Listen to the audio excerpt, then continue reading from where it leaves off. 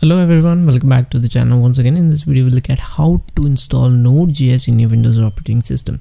So first you need to obviously install the Visual Code. If you don't know, you can get the video link in the description down below, or that is mentioned in the card.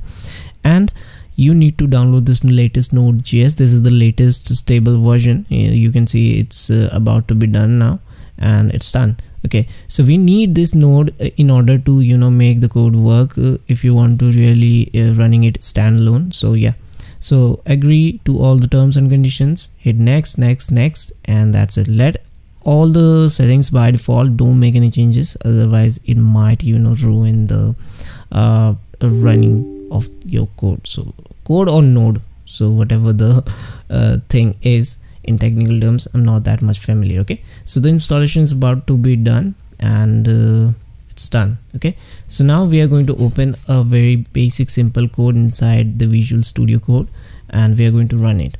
By default it's going to work fine without any issues.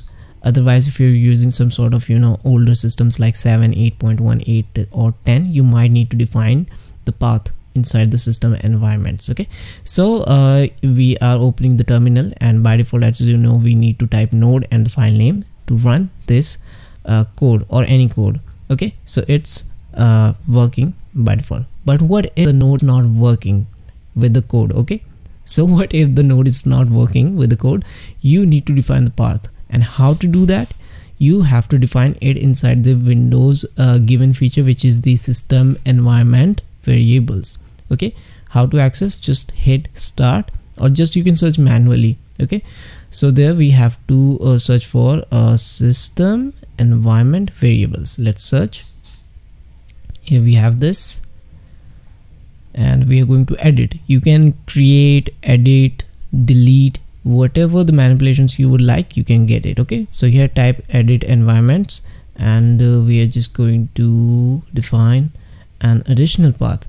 So by default all the path will be merged during the installation, but if it's not, you just have to create a new one. And what is that? That is C drive and program files and the Node.js. Just in case if you have changed the installation directory, you need to mention that path here, otherwise the code is not going to work with the node. Okay, so the node path is defined now. We are good to go, and as you know, it was working fine earlier. It's going to work fine now because it's Windows 11, but it sometimes happens to come up with some sort of error. That would be 10 or some earlier operating system. Okay, thanks for watching. I'll see you guys in the next video.